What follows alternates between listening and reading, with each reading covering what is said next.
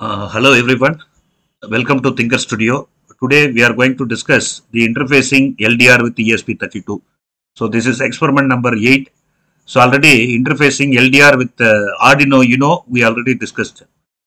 So before the going to the experiment, so I want to give a comparison between ESP32 and Arduino, So both are of course microcontroller. This is dual core, this is 8-bit, this is 32-bit.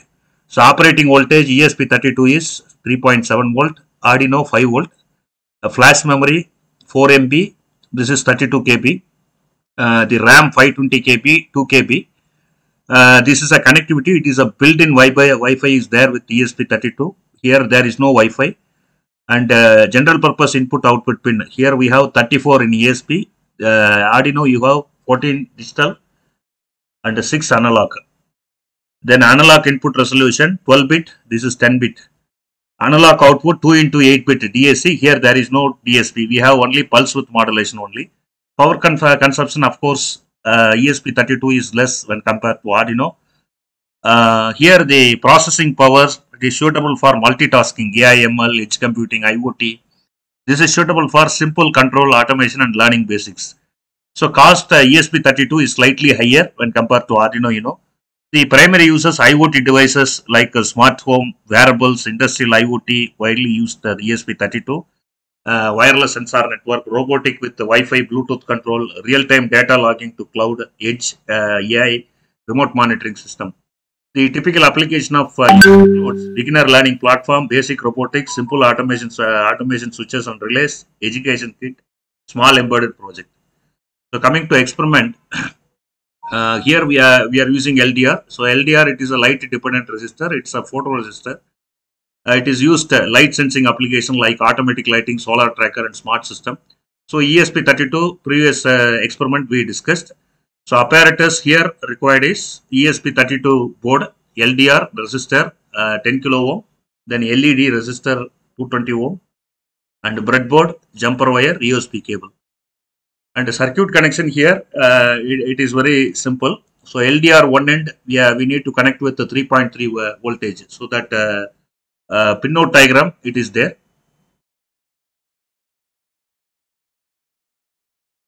Yeah, this is the ESP32 Dev board pinout diagram. Yeah. So LDR one end 3.3 voltage, LDR another end, we are connecting with the junction node. Junction node means three connection will come. So one we are connecting through 10 kilo ohm resistor to ground of LDR, ground of that ESP32. Then another end we are connecting with ESP32 general purpose input output pin number 34. Then LED anode connect with pin 26. LED cathode connect with the 220 ohm resistor. Through resistor we have to ground. So the coding for this particular program it is given here.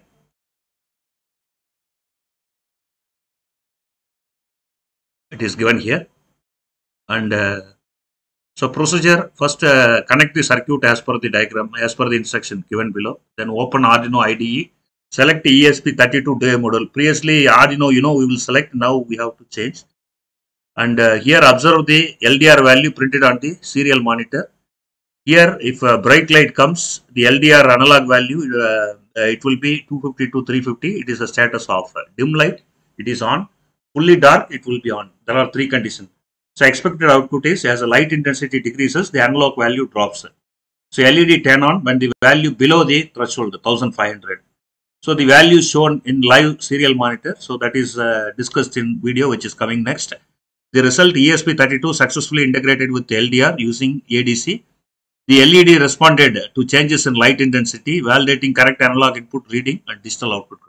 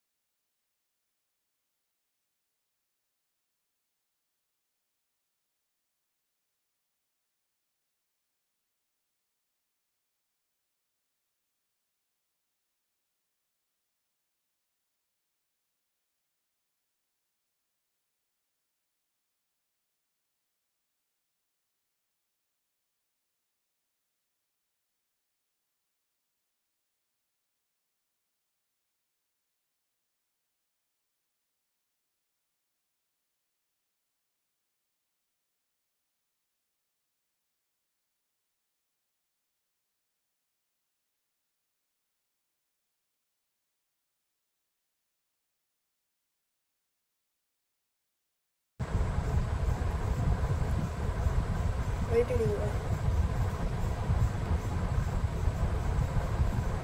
எடுங்க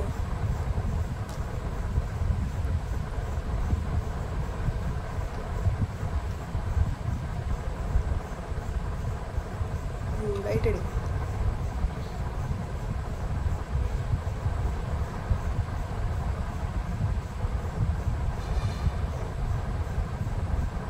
எடுத்துரும்